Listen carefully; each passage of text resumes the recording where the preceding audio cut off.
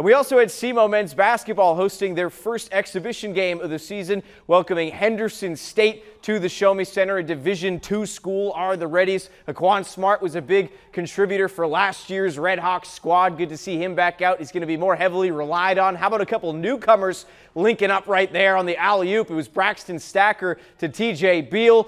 Evan Ursher and Josh Early, two more returners linking up. Brad Korn liking what he's seeing. And we never got to see David Adada at all last year from the Netherlands. He had to wait out due to NCAA transfer rules. Good to see him motoring down low. Big storyline, though. Those two, Rob Martin and Kobe Clark, both still out with dealing with injuries. We'll have to see how they can come along. Start of the season 2 weeks away. SEMO women's team also recognized as well.